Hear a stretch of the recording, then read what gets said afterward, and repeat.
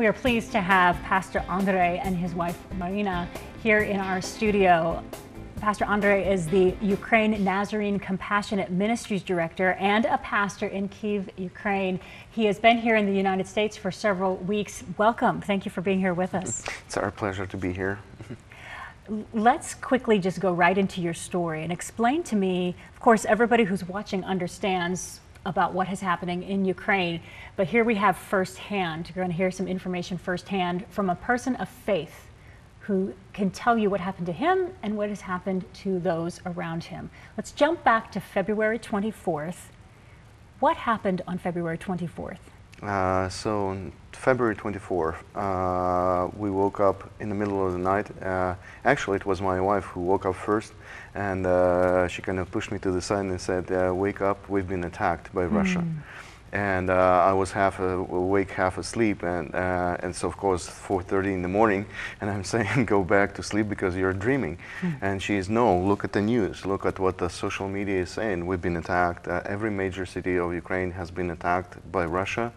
And so I got up, and we live in a tall building on the 8th floor of the 25th floor building. We have, I don't know, 1,000 people probably living in our house, and then thousands of people living in all these other houses. It's a very crowded area.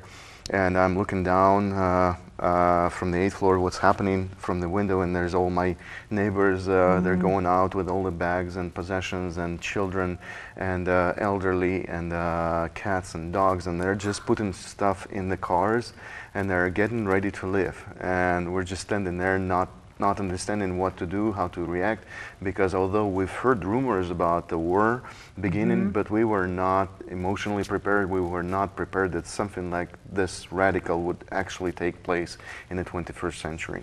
Of course, we here in the United States, we're also hearing that. We were reading the reports of Russia threatening, but also wondering, would it actually happen? So here you were in a situation, and people were just leaving, just immediately just going.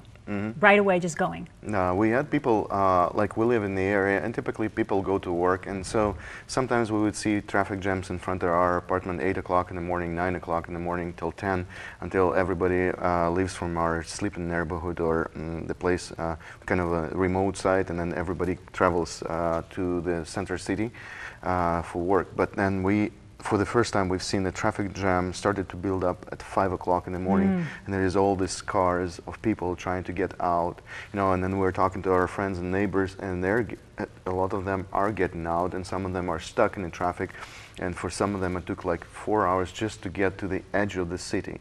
I mean, I'm not talking about traveling even to the border or some of the western towns, which for some people it took them a week to get there because there's so many people evacuating, so many people running for their life. So what did you do? What did you and your wife do at that point?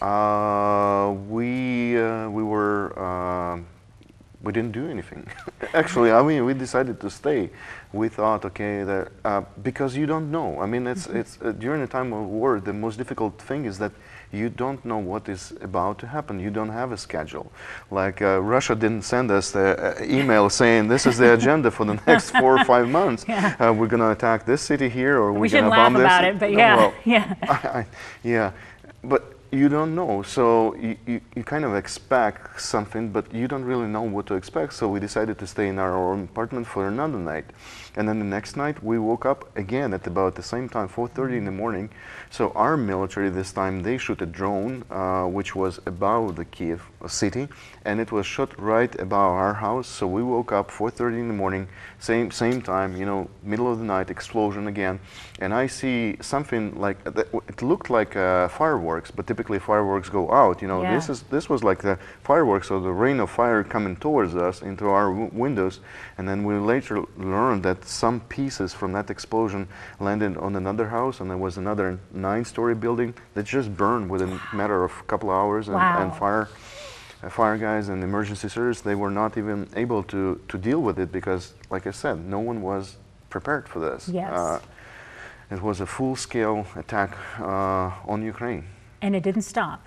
So it started in February, And it continued. And it still continues. Not as intensive in Kiev or around Kiev, because Russian troops pulled out of that area. But at the very beginning, I mean, they occupied close to 20% of Ukrainian territories, and our biggest fear was that they're gonna surround the Kiev entirely, and then we don't have any food supplies or any commercial supplies coming into Kiev. So that was the biggest fear.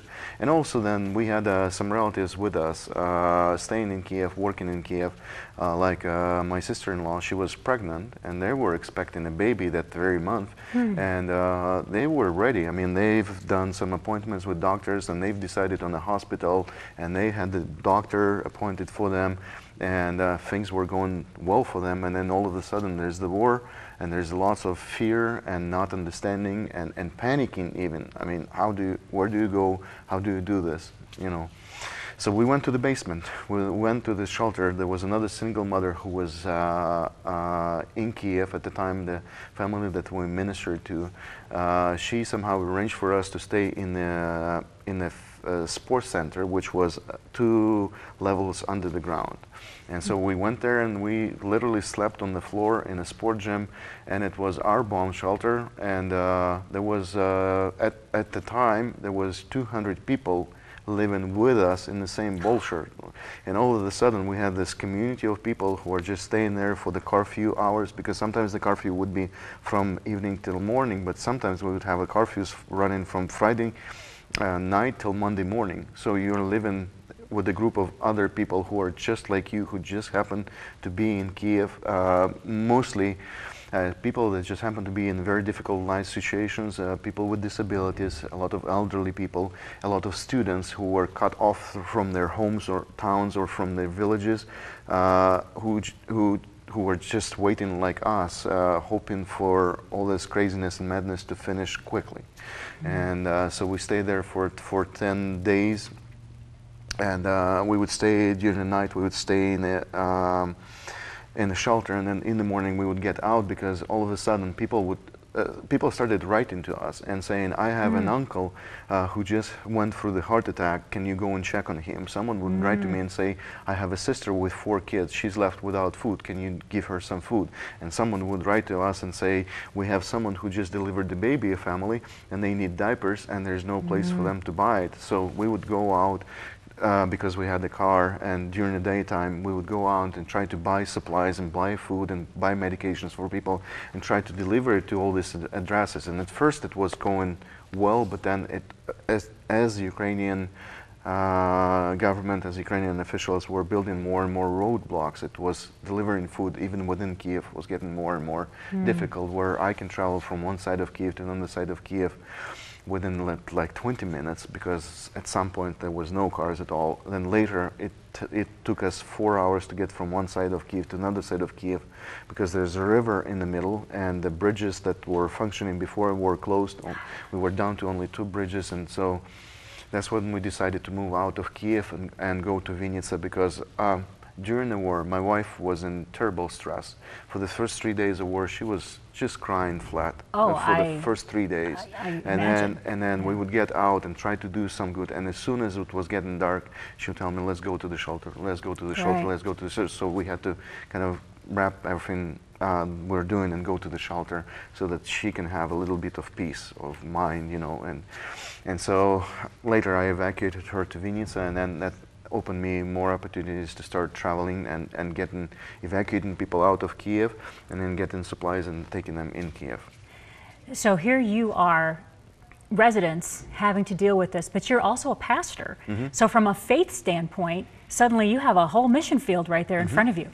People who are in true need of the love of Jesus. No, and it's not only that. The reason why we're helping is, like I said, at first, people who had means, people who had resources, like people that had car, had gas, and have money available, they immediately left Kiev. And it's a very typical situation when the people with means or people with money, they leave, who's staying behind? Well, people who are staying behind are typically people who don't have means, people that don't have cars, people that don't have the finances, people like single mothers, or people who were left behind by their relatives or friends, or people that just happen to be in this time where they just lost the job before the war, and so they are going through the difficult financial state, and they cannot leave because they simply don't have the resources, or don't have any friends or anyone to help them.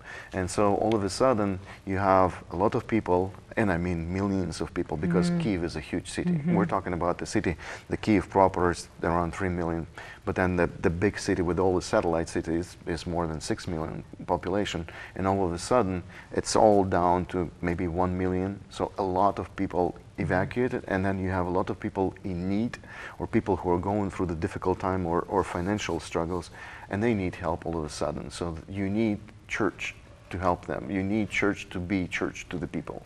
So has the Ukraine Nazarene Compassionate Ministry stepped in at this time and be able to do that? Food, compassion, finances, resource. How is that aspect of your ministry just stepping up and so important right now? Well, it's when we had a meeting and talked with my leader, it wasn't. They said, Andriy, of all the people and pastors that we have from Nazarene Church in the area, you are the most experienced in Nazarene Compassion Ministry, so you're probably the only one that knows a lot, because I've been working with them before that, and would you help? That's literally what they asked me, would you help? And I said, yes, I can do that. I can help because I know how it's supposed to work. But it wasn't like I was given an office, and a hat, and then, Nazarene Compassion and T-shirt and a safe full of money. It wasn't like that. Yes. At first it was, we just need someone to start coordinating with us, someone that would coordinate with local pastors and the community, and just to think how we can be more effective, helpful on the ground. And starting from that, we would develop the relationship to where later on we received an donation of a cargo van, and then the Dutch district of the Church of Nazarene, they did a whole fundraiser, and so they bought a vehicle, the van that we were later using for evacuating people out of Kyiv and taking food back into Kyiv. So it was, on my side, it was just a decision to be helpful to people, stay with the people, and then just go out to all these other churches, denominations, and organizations, and start knocking on the doors and asking them to help us help people in Kyiv. So that's how we were doing it. And we'll talk about it in a moment, because the fact here you are in the United States, because we have an opportunity to help as well. But I looked on your Facebook page, and I saw pictures and videos that you posted, and I saw a lot of destruction. I mean, ruined buildings, bombed out buses, people's lives in despair because everything that they had that was trustworthy has just been gone. It's just gone. Yeah, all of a sudden. And it's even more difficult for Ukrainians because the typical lifestyle in Ukraine is that you're born in the same city, and then you go to school in the same city, and then you go and find work in the same city, and you go and you retire in the same city, and you pretty much stay in the whole house your entire life.